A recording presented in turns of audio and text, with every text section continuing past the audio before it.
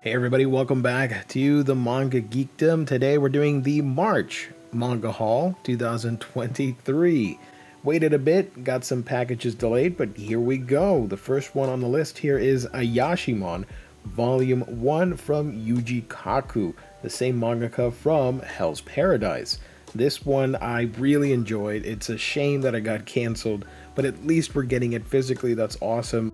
This is a story about a young kid who is unusually strong, and he's a huge manga otaku nerd. And one day everything changes for him when he meets the character of Hurara. She is a kind of an Oni Ayashimon, or a yokai, and she's being chased by a Yakuza gang. So the two meet and they're off into this wild and wacky world, the underbelly, if you will, of society, with gangs and spirits and yokai and all that fun stuff. I'm trying to be as vague as possible, but the series is a lot of fun, and I do recommend it even with the short chapter run. Next up is Wave Listen to Me Volume 9 from Hiroaki Samura. The main character in this series works in the radio business like myself, but the comedy and situations that happen are on point, and the art on this is just spectacular. A lot of people will reference things like Blade of the Immortal as some of his best work.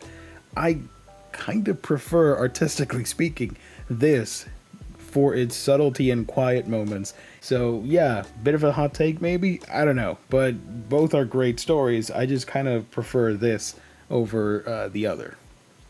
Next up is the Pokemon Adventure series. Here we have Heart Gold and Soul Silver, all 2 volumes of this mini-series, and I've been patiently waiting. I have the first 10 collector's editions, sort of. I have half in box set form of the original, and the other half in the actual 3-in-1s. So I've been patiently waiting, hoping that they would announce more, and by that I mean Viz. Doesn't look to be the case. I mean, everything could change. We could get an announcement this year or next year or whatever it may be. But yeah, essentially I got tired of waiting, so I'm gonna start picking up the rest of the series. And I am looking to get the Gen 4 box set soon, and will continue my read through from there. So this is a fun story. Here we have Yokohama Kaidashi Kiko Volume 1, the deluxe editions published by 7 Seas. This came out back in August 2022, and I pre-ordered this book from Right Stuff at least 2 weeks before the release date. Plenty of time to secure a copy. Unfortunately, when it came out, everything else shipped, and I never got this book. It went out of stock pretty quick, if I remember correctly, and I've had to wait for so long, and finally, March 2023, it shipped out, and I got my copy. I've never read this series, but I am super happy to have this. It's something that I've been intrigued by for a while, and the fact that we're getting these big deluxe editions for a pretty chill slice of life series like this is great.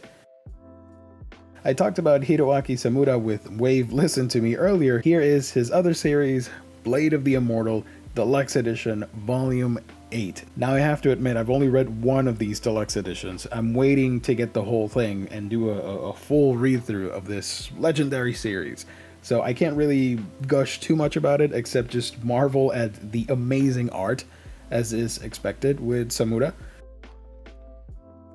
Another Dark Horse book, here is Berserk Deluxe Edition Volume 13 by the late Kentaro Miura. When I was first planning out this haul video, I had no idea that, yeah, this was supposed to be the last one for a while, and then we got the surprise announcement that Dark Horse is going to do Volume 14 in November of this year, and will include Volumes 40 and 41 along with the guidebook, which will end the tenure, if you will, of Miura's work on Berserk.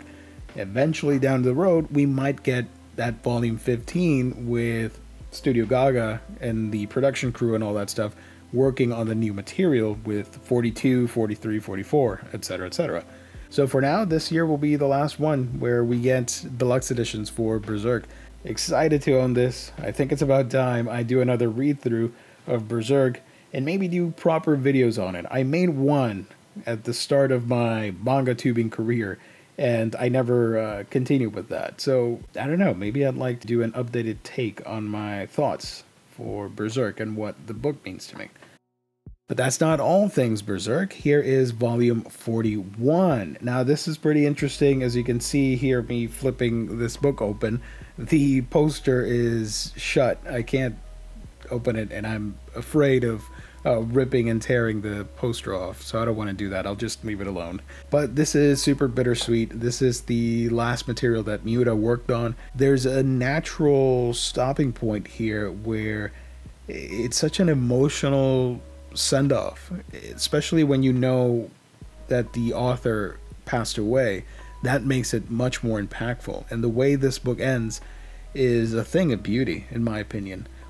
Next up is Level 1 Demon Lord and One Room Hero, and I am impressed. I don't know what it is about Tofu's art.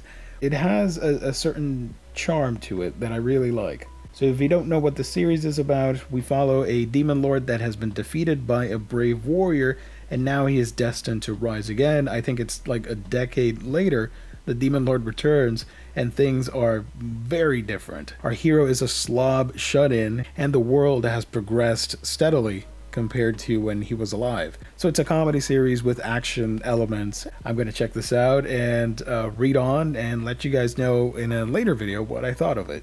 The Tunnel to Summer, The Exit of Goodbyes, Ultramarine Volume 3. Finally got my hands on this. I love the premise for this series.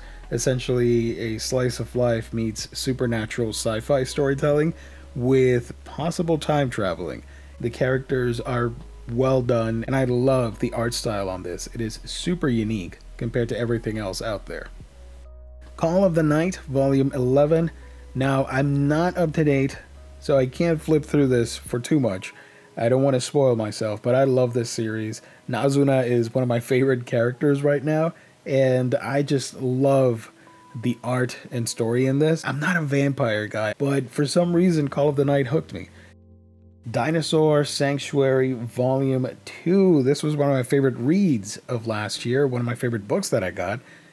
Manga sensibilities with proper looking dinosaurs and good science. This is a lot of fun. Insomniac's After School from Makoto Ojiro, and it tells the story of these two kids that have trouble sleeping and other anxiety issues and drama in their lives, and they just happen to meet at the school's defunct astronomy club that has had very odd, bizarre, and creepy rumors about it, and now they just find this chill spot to hang out, be at peace, and stay quiet, and catch some shut-eye. Unfortunately, just these two characters using it for that reason isn't enough, and the school doesn't take a liking to that, so now they're going to set up the official astronomy club back at this school. Beast Complex Volume 2. I love Beastars, one of my favorite series from recent memory, and it's awesome to get more stories because the world that was created was so interesting that it's only natural to have this anthology series to examine more characters and more snapshot moments in other creatures' lives here. That time I got reincarnated as a slime, Volume 21. Holy crap, 21 volumes of slime. I really need to get back on track with this. I love the art. It is one of my favorite things about it. Also the characters and the world building and all that stuff. But this one is sort of what kicked off the renaissance for modern isekai, in my opinion. And I do think it's a worthwhile read. Box of Light Volume 2.